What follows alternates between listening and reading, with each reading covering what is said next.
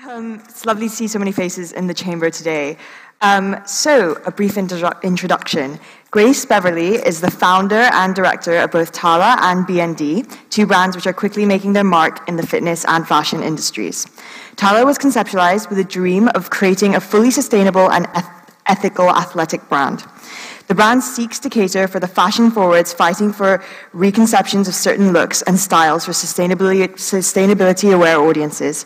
TALA is sold out within minutes of every restock since May, each selling tens of thousands of products, proving the need for a bridging of sustainable clothing and fast fashion. Grace is active in political discussions across all of her digital platforms. You'll often find her speaking on panels about entrepreneurship and sustainable fashion, and she recently appeared on BBC Politics to discuss abortion rights, veganism, and Brexit. Can everyone please give a warm round of applause for Grace Beverley?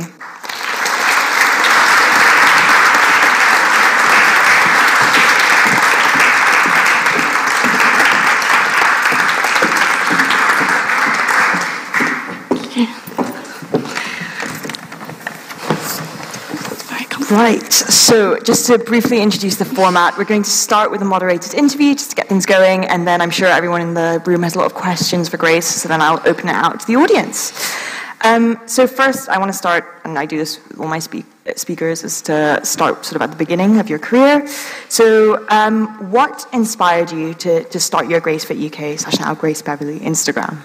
I think originally, it definitely wasn't a kind of conscious decision. I very much decided to start an Instagram as a sort of diary to try and get myself into fitness, because I was so bad at going to the gym, and I really, really wanted to be good at going to the gym because I used to be very sporty, and I just couldn't stick to it at all. So I basically just decided that I'd start up an Instagram essentially to act as a diary and to kind of keep me accountable. I feel like at the time, I very much didn't follow kind of any influencers, as it were. If there were any influencers, it would very much be kind of actors and models. There were very few people who were in the space and kind of big in the space based on that alone. So obviously the industry has changed hugely since then, but it was very much a kind of decision just for myself. It wasn't to showcase my fitness at all, because there was no fitness to showcase. It was just to kind of share my journey, essentially. And you say that the industry has changed a lot, and I think we can all sort of agree, because I can sort of think back to like the early days of Instagram, where it was just like your friends and whatever. But this is something that you've made a lot of videos about, and I think a question that a lot of us have is, how does being an influencer work? And I think also we've seen that because it's such a sort of new thing, almost as a job, is that there's quite a lot of stigmas around it. And sort of how do you work with those, and what would you say those stigmas are? I think firstly in the way that the industry has changed and in how it works now. I mean, I think it works very differently for different types of influencers. I believe that the industry has kind of grown so much that now there very much isn't a set type of influencer. There isn't a person who, you know, you can predict everyone's income streams, or you can look at the way they work with brands, or whatever it might be. There are so many influencers who now have brands of their own. There are so many who promote lots of things that they potentially don't believe in, but there are also people who create incredible content for brands that is kind of above and beyond what a marketing agency might be able to produce, and selling it in such a unique way. I think in terms of the stigmas, I think it's definitely improved over the past kind of few years now that brands are so kind of persuaded by the idea of the influencer. So now that brands are spending so much with influencers and influencer marketing, people are becoming very aware of the fact that this is a legitimate job, because they wouldn't be spending that much on it if it wasn't kind of going to work for them. So I think that has helped a lot, and I think also the rise in kind of really incredible creative influencers as well has very much helped. For, if you say, look, I work in social media, people might not immediately kind of think, okay, she promotes teeth whitening products on a daily basis, and might instead think, you know, they might have a blog that was able to kind of promote to like 100,000 people, or promote a really creative way of saying something, or talk about mental health, or whatever it might be. So there's so many different angles now that it means that no one kind of fits in this one influencer box. which I believe has made people a lot more open-minded to the idea and the kind of stigmas behind it. Yeah, I think it's like an interesting, almost like grassroots thing, in the sense that I feel like a lot of people had interest in influencers that were on Instagram, so just regular people, and that obviously sort of had, like, brands had to sort of catch on to that, even if, I don't know, the average like brand marketing type person, I'm really stereotyping here, but like some white man who's like 50 and it's just like, oh, I don't understand what this is, like, why is everyone on Instagram? But having to respond to that, it's like quite an interesting thing to think about, I think. Yeah, absolutely. I think it's very much, I think when I started out, and especially I started seeing it as a job, some brands would be like, you know, here's some clothes or whatever, can you post in it? And if you would actually go to a big brand, they'd be like, why on earth would we pay you? We put this on billboards, we put this on the TV. And now obviously it has changed so much as an industry to a point where it is so legitimized, and actually marketing spend in other areas has just gone down so much in favor of this. And in terms of, so your personal sort of positioning yourself with all of these offers from different brands. I think one thing that's really interesting for a lot of people is, did you find it difficult in the beginning to balance out your own interests versus the offers that you were getting from some brands? So for example, if a brand wasn't ethical or cruelty-free or vegan, did you ever turn down brands that were making you quite like lucrative offers? I think most influencers have turned down a lot of brand deals, but I think also I very much agree with the industry. So I've been able to, like, I'd say 99.9% of brand deals that I've accepted have been things that I'm extremely passionate about or use their products every day or whatever it might be, and they absolutely at no point will be actually against my ethos, but definitely at the beginning when I kind of didn't have a regular income stream and very much did need that to, for example, get me through uni, then it was more of a looking at it and saying, okay, I haven't used this yet, I'll try the product, and if I like it, so it wasn't kind of like, I've used this for 10 years and I love it, so I'm going to show it to you. But then also there is the fact that I was able to grow with that and also create my own non-reliant on brands income streams, which meant that obviously that is a very fortunate position to be in, to mean that I mean now I do almost no brand deals at all, because it wouldn't really make sense for me to, but obviously even in the in-between stage of that, I was in a position where I could turn things down. So I think that, especially, I obviously understand that a lot of people, for example, if we look at something like Love Island, might come out of there and obviously are promoting whatever they want to promote, but actually there is another side to it in looking at, you know, well, did a management agency come to them and essentially make them sign something that now means that they need to promote all of this, and they're essentially being milked for their money for things that they don't want to do. And so there are so many different sides to it, and I think you are essentially self-employed within the industry, and so you have to be quite savvy and quite detailed in the way you look into things, whereas obviously some people might not think to do that, and it might be a really exciting opportunity that comes along, and they might end up signing away something in perpetuity, or kind of end up you know, having like problems with legal things that go on with a brand or whatever, and so there are so many different sides to it that I think a lot of people who might be looking in don't necessarily see, and obviously it's very quick to be able to judge something like that. But yeah, I mean, there were a lot of brand deals that were turned down, and obviously I'd never accept one that wasn't against my kind of core ethos. But I've also been very, very lucky to be in that position as well. Yeah. I mean, it's interesting to hear that also, because it's obviously such different relationships with like the power dynamics that exist there, because if you're just fresh off Love Island and you don't really know what it's like to be offered said brand deals, whereas you growing with the industry, it's such a different sort of platform and sort of growth path, I guess. I'd never even realized that Love Islanders get signed, like have to sign off their brand deals. But moving to sort of your growth into a business, so I mean, first with the Grace Fit guides, and now obviously with TALA and BND.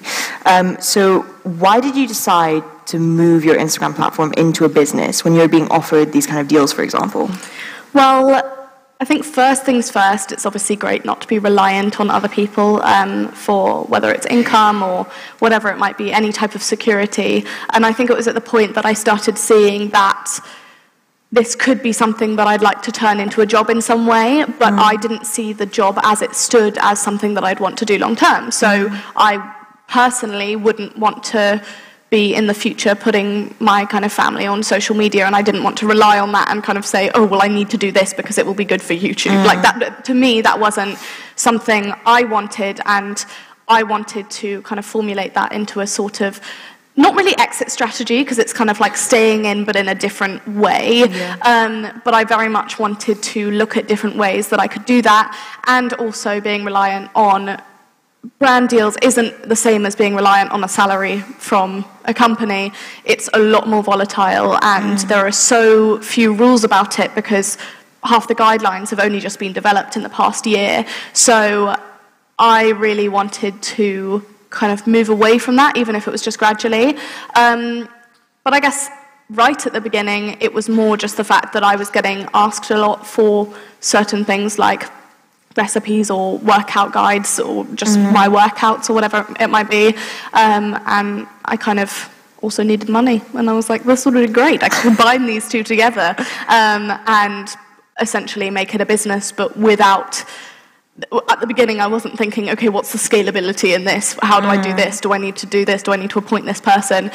It was very much just like, I have this knowledge, these people want it, money. Puts it together, and then you can create something that actually is something that you can rely on, and you should be being paid for either your knowledge or, like, if people don't want it, they won't buy it. And so that was kind of the idea for me, was that I can't sit down at uni and spend a few weeks writing something in the same way as someone might spend a few weeks working somewhere in the holidays. I was in the holidays, and I was kind of like, I could spend these 3 weeks making something that people might buy, people might not buy, but whatever it is it's a bigger kind of, it's a time commitment, and if people want that, then I can give it to them.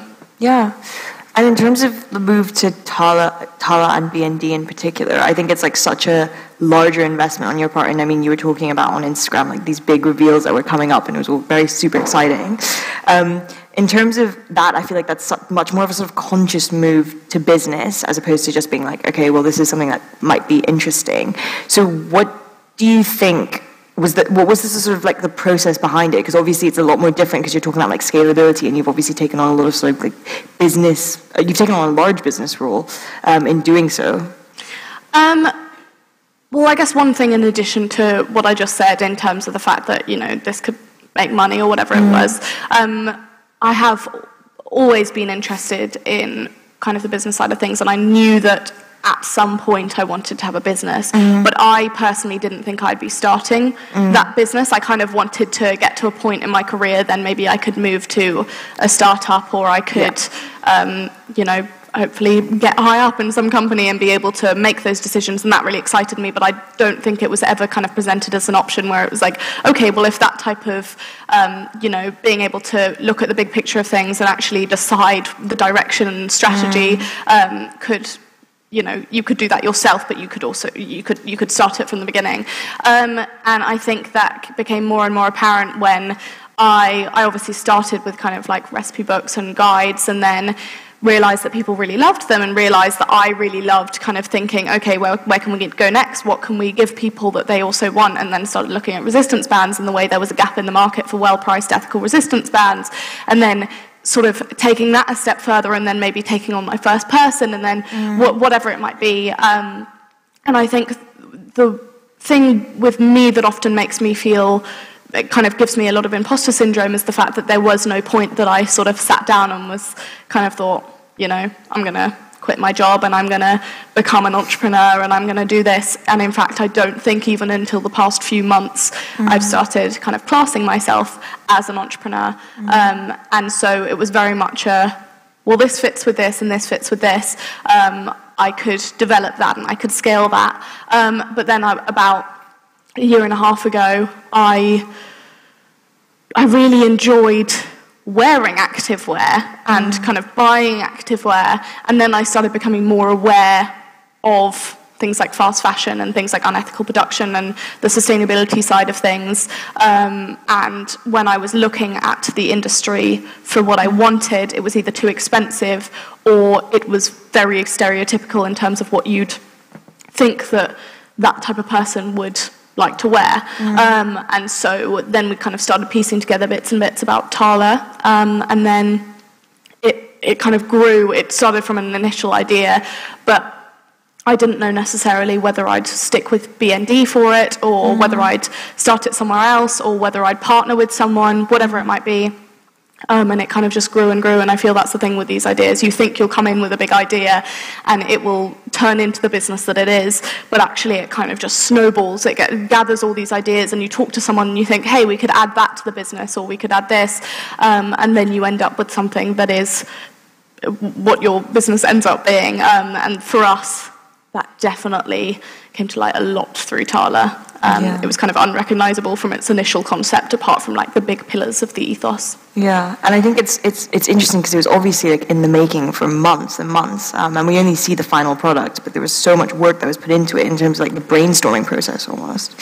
I'm going to give you a bit of a chance to do a sales pitch here almost, I feel like, but I think one thing that we're all really interested in is like, in terms of the sustainability aspect of it, is how you make these products 100% sustainable, because I think sort of in a world of fast fashion, it is just very difficult to think of and like find ways in which things can be 100% sustainable.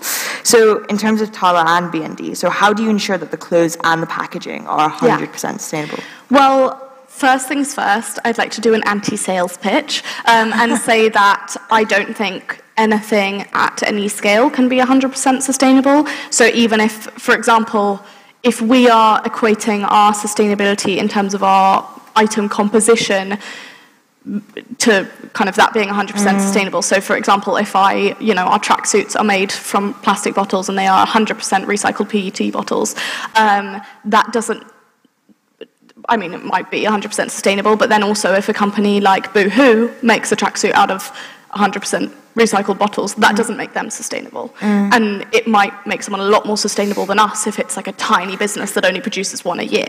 So I think that's very important to say, because I would never want to claim to be 100% sustainable in any way, because also we're in this weird little bridge where we're providing something for people to be able to come from fast fashion to this, but they're still consuming. The most sustainable item you can have is the one you already own. And so I think that's a very important thing to bear in mind.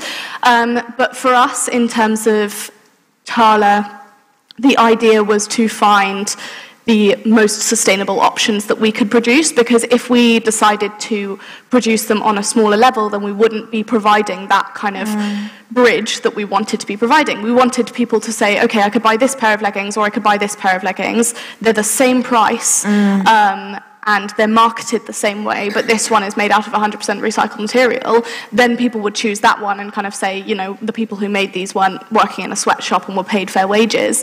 And so, whereas if we kind of took away from that completely and kind of said, okay, well, we're not going to market it to you because we don't want too many people buying them, and we're not going to, we're going to do all these things to essentially make it even more sustainable, we would never be able to be a competitor to that brand. So we would never, ever be able to produce the solution that we currently do produce. So for us, one of the weirdest things was kind of working out how to be sustainable in a fast fashion way, even though we're a slow fashion company. So we have to market like a fast fashion company. We have to kind of do everything like a fast fashion company apart from our production, and are kind of raising awareness and all of these things that we really want to push to the forefront. So in terms of things like production, for example, even in the time that we've started producing our first samples, so probably about a year ago, the technology has come on so much that it means that it's not even comparable. So we're that much more sustainable because we are making money in a way that big money then pays an interest and invests. So, for example, our factory partners have just received a $20 million investment into the production of sustainable materials. And that wouldn't have happened if it was just because the person was interested in sustainability. I mean, it could have, but it's much more unlikely than, for example, if they say, you know, we're having this many orders come in a day and we've got to produce those things. So, you know, how about you take over this much of the factory? So for us, that's been really important, and kind of showing the big money that we are selling and that people want this. It's just that where options have been there before, either they are there and people, you know, there are loads of amazing sustainable companies that are coming up doing really similar things, and we're doing similar things to them and all of that, and that is absolutely fantastic. But kind of beyond that, we're creating something that means that people have to start listening, because there doesn't just need to be one sustainable company. They need the same amount of choice as fast fashion people have. And so, yeah, for us, it's just kind of come on leaps and bounds. The more people we've been able to talk to, the more other sustainable brands who would be in direct competition to us, that we're kind of all sitting down and going, hey, how do we make this? And actually helping each other. And I think that that's also one of the most beautiful things about this kind of sustainability space, is that, you know, you're never truly sustainable unless you don't see the other competition as competition, because we have to come on together, because half the technology doesn't even exist yet. So that's been one of the really, really important things for us. Yeah, that's super interesting about the collaborative aspect of it as well, I think. Also because, like, I would never imagine that happening in any sort of, like, competitive space. That's so, like, heartening as well to see that. And in terms of the other thing that I found really sort of incredible about your branding was sort of the diversity and inclusivity in the campaigns. And I think that was something that really made TALA and BND both stick out. So how have you made sure that diversity and inclusivity are sort of at the forefront of your campaigns and of all your marketing? Well, I think one of the biggest things for us has been kind of the shock at how much praise we've received for that, because that kind of just shows how awful it is. Yeah. The fact that one of the most common comments we get is kind of, I love how diverse this is, I love how inclusive this is, and it's kind of, that's amazing, that's really great, we're glad you appreciate it.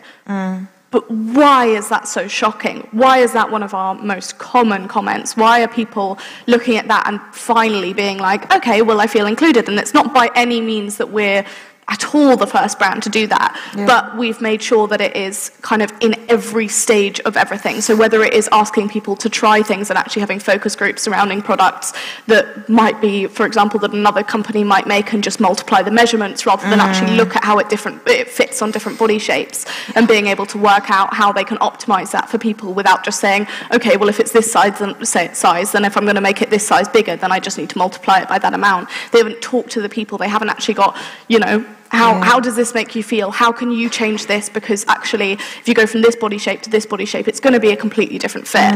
And then kind of beyond that, just the whole, I feel the whole fitness industry as a whole has a lot of problems in terms of those issues. And one of the main things in our kind of, we started our first ever launch campaign with a kind of series of we are's, and kind of things like, we are high performance, we are inclusive, we are affordable, whatever it might be. And those were the things that we thought that at no point would we ever use as a marketing campaign. And it is sad that it can even be used as a marketing campaign, because that just demonstrates how rare it is in itself. And so I think one of the best things that can come out of it is we've actually seen a lot of kind of competing, not sustainable brands kind of see it and think, well, this does well on social media too, so therefore we will add a little bit of inclusivity into our posts or whatever it might be. And so that's, I guess, a good thing that can come out of it, but actually people don't want to listen until it's someone with a big following who's white kind of saying, look at this is great, we do that. And I think that's probably one of the most upsetting things about it, but it's nothing we're ever going to change, and it is at the core of our business. Yeah, and I think, definitely there's a point about the way in which people respond to things when they're successful.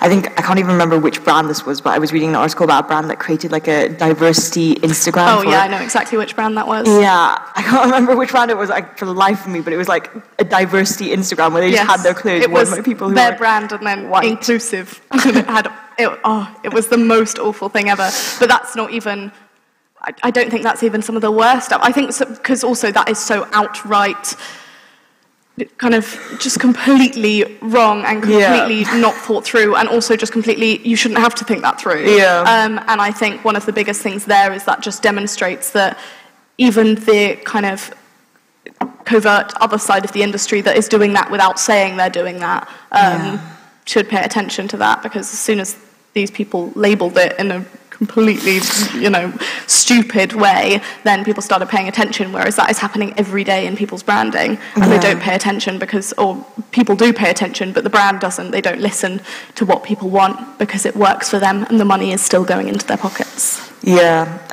I mean, I just found it interesting because I was like, so many people had to like tick box, say yes to this decision, but like no one along the line was like, this is a bit weird, guys. Like maybe we should do this.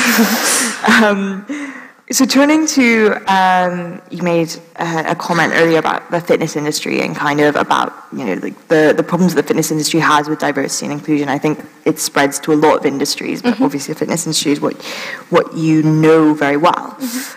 So a question that I think is very interesting for anyone who's been involved in Instagram and it has been an influencer is, how do you approach the fitness industry and Instagram as a feminist? And do you think there's sort of contrast there between the two that you have to sort of reconcile? I think if you say that there is a contrast between any industry and feminism, it kind of automatically makes it a sort of barrier to entry, because there should be no, I guess, feminism in its core and in its essence is something that should be applicable to every industry in the way that it believes that it is right. So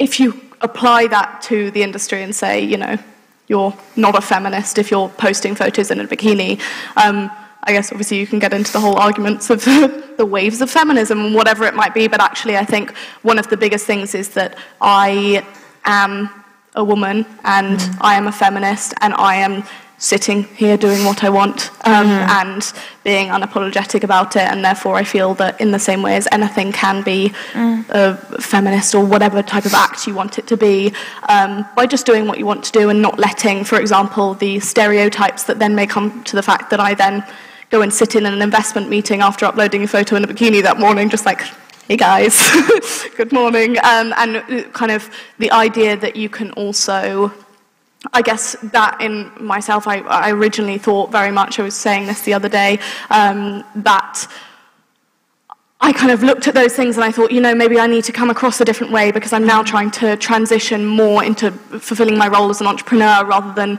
an influencer, and I need to do this and I need to wear a pantsuit and I need to do whatever I might need to do to be taken seriously. And then I guess in the space of a few months, the transition from that and being like, actually I will maybe turn up in heels with nails and a pink hairband, because that's like, if you don't take me seriously, then I'm afraid that's your issue, and we can see how that works for you. And I guess that's just been one of the biggest things for me, is just understanding that in any way, the best way you can do things is the way you want to do things, as long as you're not, you know, hurting other people, and as long as you're trying to change yourself to fit in against what people might expect or might be their kind of cookie-cutter idea of what they want, you're just doing a disservice to yourself. And so I think that's been one of the biggest things for me, is just being like, well, I can try and hide as much as possible and try and fit into this shape that I'm made to be fit in, but actually I'm going to do better and be truer to myself if I am just myself,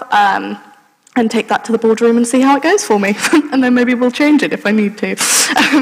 But yeah, I do believe that's kind of really important. Yeah, and I think also there's like a plethora of arguments I think that are made about like feminism and Instagram and in the influencer industry.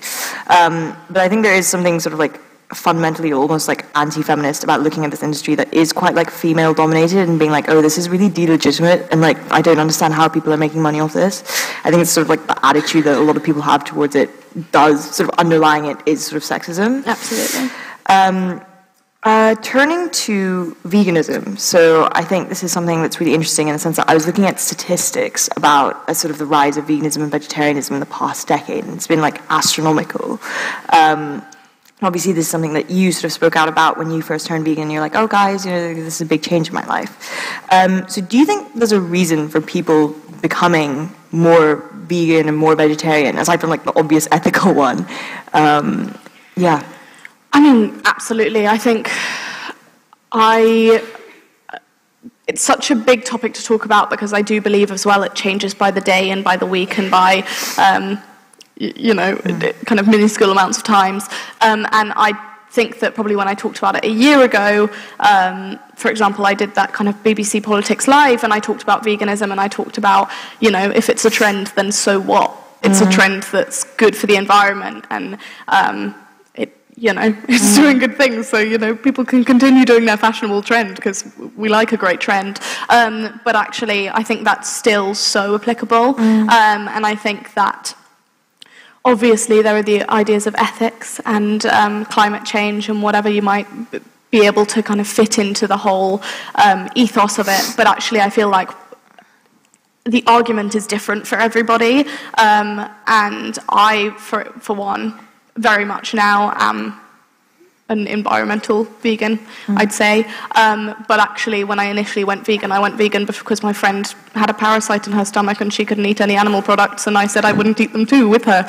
So it wasn't necessarily a hugely moral decision. It was me kind of saying, yeah, I'll do this with you. And then I kind of started reading books into it and just never went back. I just made that decision one day, never had my last cheeseburger, never did what I wanted to do. And then kind of it just stuck with me and became something that I actually really, really believed in. So I can't sit here and say everyone's gone vegan because of the climate crisis, or everyone's gone vegan because it's immoral, or whatever you might want to say about it, because I originally went vegan because of a parasite, so that I didn't even have, and now I will be the person fighting the corner of the kind of climate argument. So I think what's the best thing about it is that there are so many different reasons for it, and I guess whatever your reason is will be the thing that makes you either stick to it the most or most passionate about it, even if that's passionate about the idea that you can do your bit and you might class yourself as vegan and have dairy on occasion or whatever it might be, and that is the thing that is going to pull you back rather than seeing it as a kind of diet or whatever you might see. Yeah, I think there's also been like a rise in sort of like the flexitarianism almost, like of being like, oh, I'm a vegan, but occasionally my friend's like, oh, I'm a vegan, but I have chocolate croissants on occasion, which is, my friend calls herself a vegan because she eats eggs, which inventive, 10 points for creativity. But I think actually one of the most important things is that if you believe in any of the reasons to go vegan, you will also believe in the fact that those are not cancelled out by either a mistake or an intentional decision to stray from veganism, because also there are so many different ways that people can class themselves as vegan, and I think that it's the idea of labelling and that kind of rhetoric that it's all or nothing and you have to do this and you have to do that, otherwise you're not in the club that's doing this, is just so harmful, and in the end does a lot more harm than good in the industry. I mean, I get ripped to shreds the whole time if I'm wearing a second-hand piece of leather, and I personally don't think that's good for the argument, but for some people that is what they are there to say. So I personally very much believe in just encouraging people to do their bit and do what they can, because 3 years ago, if you told me to go vegan, I would have laughed at you. And now I am and would be avidly kind of protesting for it. But yeah, so I think it's important to stay very open-minded and to stay kind of aware of the fact that you can be vegan or have a sort of vegan awareness mindset without sticking to what everyone says you should be doing. Yeah, I definitely agree. I think I have gone overboard with my moderating, and I haven't left much time for questions from the audience, which I apologise for. I was actually getting really into our conversation and completely missed the time. But I want to open it up to the floor for some questions now. So yeah, should we start with the keen hand in the corner? Is this on? It'll turn on, yeah. Okay. I was just wondering, your business obviously grew so quickly, and TALA's, only been around for 6 months, and still, there's my voice, and is so huge. At what point, or have you yet, did you decide to bring in external expertise, or has it been like a learning on the job kind of situation, or did you do all your research in the year before? Obviously going straight from uni to having this massive brand is such a big step and big learning curve. What was the hardest growing pain, and did you bring in external people? I definitely wasn't learning in a year up to it. Otherwise, the entirety of TALA would be based on a music degree. And also, it was launched the month before my finals, so there was not that much space for intense research in a way that I probably would have liked to do and potentially should have done. But actually, I think what that made me do was kind of take information from all areas. So I was able to kind of talk to people, to read books, to essentially take everything in and being able to build the business as it is. And I think also one of the biggest things that kind of helped in terms of learning was the fact that there was a kind of a year-long gestation period of the business. It wasn't started in January and then launched in May. It was actually originally meant to have 3 different launch dates that then led up to May, and that was because I didn't want to launch it until we'd got to kind of the core of what we wanted to be. I still haven't brought in any external kind of advisory help. We don't have an advisory board. We are almost entirely made of kind of 4 women in their 20s.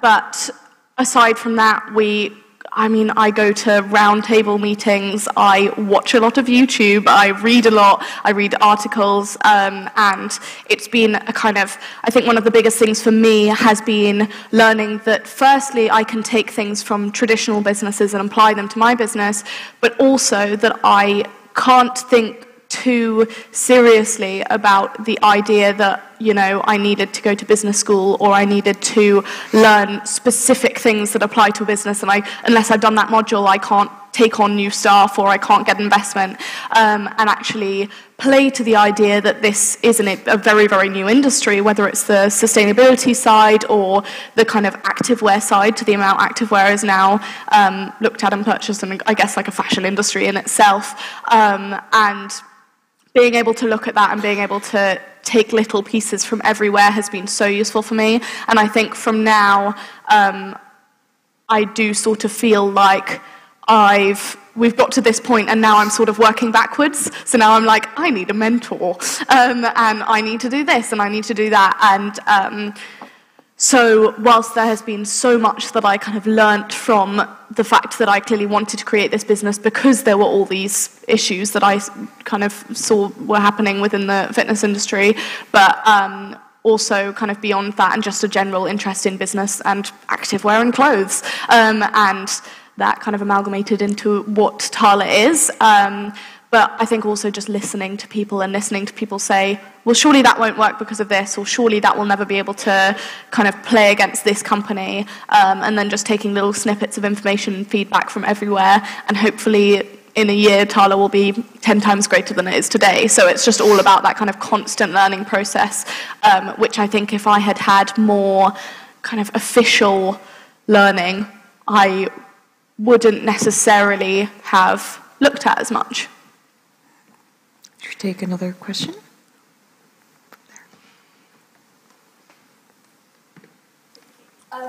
So I noticed that you regularly use your platform to advocate for a range of issues, most recently encouraging young people to vote in the general election.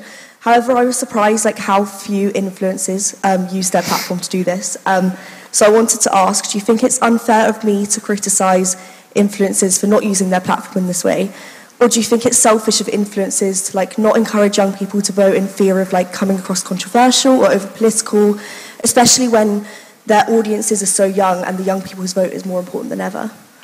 I think that's a very, very good question, and one I think about a lot. I've been through a lot of different phases of kind of oh, you do you, I'm going to talk about this, but you don't need to. And then also being why on earth would you sit there with this much just because you want a brand deal and you can't talk about, and I know that I've missed out on so many brand deals because I've kind of been go and vote in the abortion referendum or whatever it might be. And so I think my current stance on it is, I think that there is a lot to be said for being an influencer or being in a position of kind of any power, whether it's micro-influence within a society or whatever it might be, talking about things that are important and that you're passionate about. And I think that I can't also sit here and say, I think it's incredibly selfish that these people don't talk about this, this, and this, when I have my own streams of income that I,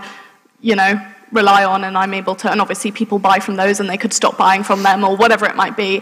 But I don't rely on brands for income, and I do think that, and before I didn't do that, I still was kind of outspoken about these things, but that was very much my decision. And I was also at a point where I was at uni, I could still get my student loan, I could still, maintain myself, and I could still do that job if I wanted to, even if, for example, I had a few months of not getting any brand deals or whatever it might be.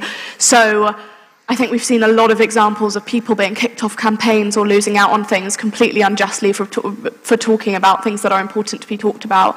And I think it's a dangerous zone for me to sit here and also say, this person should be talking about this, whereas I sit here and I go to work every day at my own company, and obviously have the benefits of that. But I do think it's incredibly important to also talk about these things, even if you talk about them in an impartial way. I mean, telling people to go out and vote is not that political.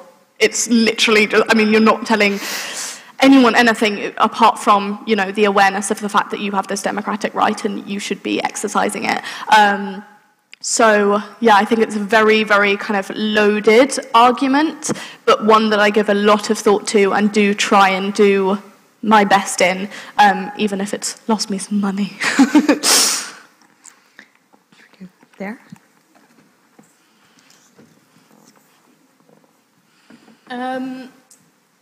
First of all, thank you for coming to talk to us, and I just wanted to echo what you said about using your platform to stand up for social justice issues, particularly because you tweeted a few of my tweets about a refugee t-shirt campaign, and we got more donations because of it, so thank you. My actual question is, in this sort of rise of a focus on the girl boss, to the extent that a lot of young women kind of feel the need to work to the point of burnout, or to the point where they don't allow margins for their own well-being, what do you do to avoid that? Well, it's a very good question. I just heard my dad laugh, which I think means I don't. But I do think I think this whole culture, and forgive me for taking it beyond the kind of girl boss realm, I think the entirety of Instagram, entrepreneurship, and glamorizing the idea of kind of working for yourself and being able to, work 20 hours a day and make however much a day or whatever it might be, is incredibly harmful. And I don't think I'm the right person to talk about how not to do that, because I don't think it's necessarily this kind of social media side of things that has encouraged me into that. I've just always been very good at not looking after myself and working. But I do absolutely, and I want to talk about it more and more and more. As one of the things I address, I did a video recently about the fact that I kind of just sat down and thought, all I do is work, and it's because also it's such a glorified thing, and I'm always kind of rewarded for it. It's always people saying, your work ethic is great, all of this is great, and it's well, yes, but also I actually have no kind of self-awareness when it comes to looking after myself, apart from the occasional face mask, and that's not enough. And so I think this whole glamorization of all work, no play, but also in 20 years you'll be on a jet ski, and who's unhappy on a jet ski, is just harmful. But yeah, I do think it's harmful, and I think that a lot of people do have to work really, really, really hard, and a lot of the time it's not for all this reward that social media is going on about. And I think that one of the most important things then to keep across all of that is just the idea that, you can take it step by step, and you need to be able to incorporate wellness not just into your kind of self-care regime, but also into your treatment of work and your treatment of yourself in relation to productivity. Because I know for a lot of my life, my kind of self-worth has been related to my productivity, which isn't good at all. And I'm sure a lot of people in the room feel the same, because I know it's the same at Oxford. But kind of this idea that actually if you haven't done this, this, and this, and this, and because you're seeing all these people around you doing 10 times more than, what you perceive you do, it is the kind of idea that it's never good enough and you always need to work more and you're never doing enough. And I think that as soon as you become kind of happy and settled in, even if it is, from time to time you're working that much more or you're doing that much more, I was kind of constantly just saying to myself, it's because we've got this coming up and we've got this coming up and we've got this coming up. And it was like, wait a second, we literally release something every week. So I don't know how I can keep applying it. At this stage, this is my routine. So yeah, I'm probably not the best person to speak to about it, apart from the fact that I've become very aware. And I do think it needs to be something that is looked at more, and the self-care realm beyond the idea of just, having a night in from time to time. Round up there.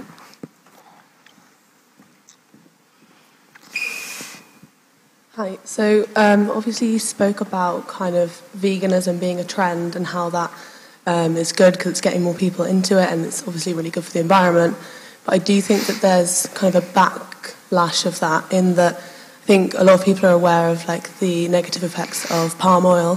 But then obviously you've got like big trendy things like avocados and coconut oil that are now like being mass produced and like rainforests destroyed in order to create these farms. Do you think that there's like a solution or a way to kind of capitalize on the trend of veganism without the backlash, or a way to move forward from that? Absolutely. I mean, I don't believe that I kind of have all the stats in terms of being able to be like, okay, well, it's helped this much, but it's hindered this much, therefore there is this much of a positive trend, or whatever it might be. I think that in anything you do, you need to be mindful, and that includes trends that appear to be good for something, whether it's in the environment or people or whatever it might be. I know obviously a lot of, for example, things like quinoa and avocados that have become incredibly fashionable and part of this trend are, farmed and held a lot of the time by indigenous people, and therefore if we're going to start mass producing it because it's now trendy and we actually didn't care about these people until they can make us money, then we're causing a problem. And I think in that way you have to be mindful about everything you're doing, and it falls on the duty of the person and also someone like me to be able to say, hey, actually, this is causing a problem or whatever. I think as a whole, it also then becomes very difficult because it's kind of saying, oh, you need to do this, but you can't do this, and you also can't do this. But I do think the kind of trend of veganism, one thing that is potentially less good is the idea that there are now fashionable foods. I mean, any trend or anything not in moderation can cause issues and does cause issues. And I think one of the biggest things has been that there have been people who are vegan or dairy intolerant or whatever it might be for forever. And our way of taking it now is in a very kind of consumeristic, capitalistic way of being like, well, you've got all of these kind of products that you can buy that maybe aren't sustainable, but they're still not using animal products. And whereas at the core, veganism was just not using animal products, so it might have been having a like highly rice and vegetable and kind of pulses-based diet, whereas obviously now for a lot of people it's not. So yeah, I feel like there will always be problems with everything, but all you can do is your best and genuinely your best in researching. I mean, I know that, for example, when I originally found out that avocados used as much water as it does to kind of produce beef, I was like, yes, but I like an avocado. And then it kind of took a while, and then I was like, okay, well, mushrooms are nice too. And then was able to kind of pay a bit more attention to that. So I think it's just all being able to research and check your facts and then being able to come to your own conclusion based on the fact that being vegan is not the same for everyone, and it doesn't mean eating the same foods every day, just as being an omnivore doesn't mean eating the same foods every day. But yeah, of course, there are huge problems with it. Okay, so I'm going to round off with the last question that I try to ask everyone, which I feel like, I don't know, maybe you'll give a different answer in 5 years' time. It's quite like cheesy. Like, what would you give as advice for your university self, which I feel like is a bit premature at this stage, but I don't know whether you agree with me. Yes, I mean, my university self was about 4 months ago. Yes. I'd probably... I think it's very difficult because my entire time at university, I was kind of thinking, can I even make it to the end? I don't know if I can do this and graduate with my degree. I don't know if it's going to have to be something I put on hold, or if I put it on hold, will I ever come back to it? Or, you know, maybe this just isn't for me. Maybe I've already got my career, or whatever it might be. And I think the way I did it was very much just like day by day, and it wasn't ever a conscious thing like, okay, now I'm committing to it, I'm gonna do it. I nearly dropped out about 3 times in first year, and that was before any of this stuff kind of took off. And so I think generally to my university self, it would just be like, continue not overthinking, because just do it day by day and you'll actually be at the end and you'll be like, oh my God, like I can't believe I've got to this point. And I just remember on my last day of finals just being like, huh, so that's that then. And I remember also saying before I got to the end of finals, like, once I have done my finals and when I'm out of university, I am never going to complain again. I'm going to be the happiest person in the world because I'll just be able to work on my businesses. I'm not going to have this alongside. And then I complain every day. So my advice would probably be stop thinking that you're going to stop complaining after university. Your time feels like liquid, and therefore you will be even busier beyond it. But also just enjoy the ride, because I do think that there were certain points that I very much got, and obviously it was good to get wrapped up in it because it's ended up, leading to great success, but also just being able to kind of take things slow and understand that it is not always about the thing you perceive to be the most important thing that week. There is always a bigger picture, and I think that kind of really helped me when I was there. But also what really helped me was literally just not thinking about it and being like, well, I could stress about this now, but I have an essay due tomorrow, so I'll have to stress about it after the essay when I'll be stressing about something else. So it's kind of all just like procrastinated stress, and then ending up just being like, woo, degree. So lots of advice, probably none of it would have changed how I did my university experience, because I know the way I did my university experience was so grace that there could not have been another way I did it. Yeah, I think all of us were probably just like opening a business a month before finals just sounds like... Don't do it. Yeah. Like, honestly, actually, if that's one advice I could give to everyone else's university self is just don't do it. And, everything can wait, and usually something does go wrong. And opening 2 businesses a month before finals just needs to stop. And, yeah, just that's all the advice I can give. Yeah, honestly, as a finalist now, I'm just like, God, what?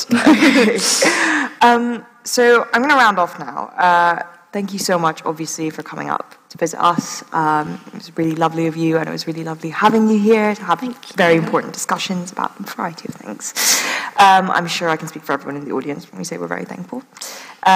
Thank you also to our AV team for making this event logistically possible, and also thank you to our stewards tonight who have been passing around the mics. I have a couple of announcements re the union. So tomorrow we will be having a panel on faith and fashion. Some very interesting speakers coming in to talk about that. On Wednesday we have a panel on the British Green New Deal. And on Thursday we have our last debate of term, which is on This House Believes Men Cannot Be Feminists. I will be speaking on that, unfortunately, for everyone who's there. And our last event for tonight is actually at 9:30. We have a woman and non-binary spoken word night, which will be in the garden room, which is just outside if you turn to the right. So I hope to see some of you there. So again, thank you so much. Can you guys please remain in your seats while we exit? Obviously, excluding your family. But have a good evening. Great. Thank you so much for having me. Do you head off?